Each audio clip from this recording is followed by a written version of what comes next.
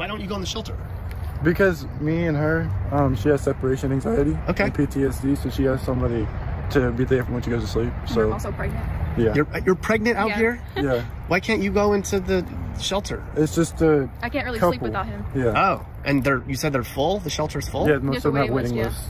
And there are churches? Is there anywhere that will take you guys? Churches won't really take you unless somebody's there and you can't sleep there at night. So you have no options except to sleep out here? Really though, if we have a tent. Yeah. But I mean, you're leaving? You said you're leaving? Yeah. Where are you guys gonna go? We're gonna move states. We're gonna go to Kansas. You're going to Kansas to like start a new life? Yeah, really though. Okay. What's in Kansas? I got a house down there. Oh, yeah. You have a house in Kansas? Yeah. We're gonna go down there right now. Bro. You just bought it? Yeah, I'm excited, bro. Oh, what? How'd you buy a house in Kansas from here? Bitcoin.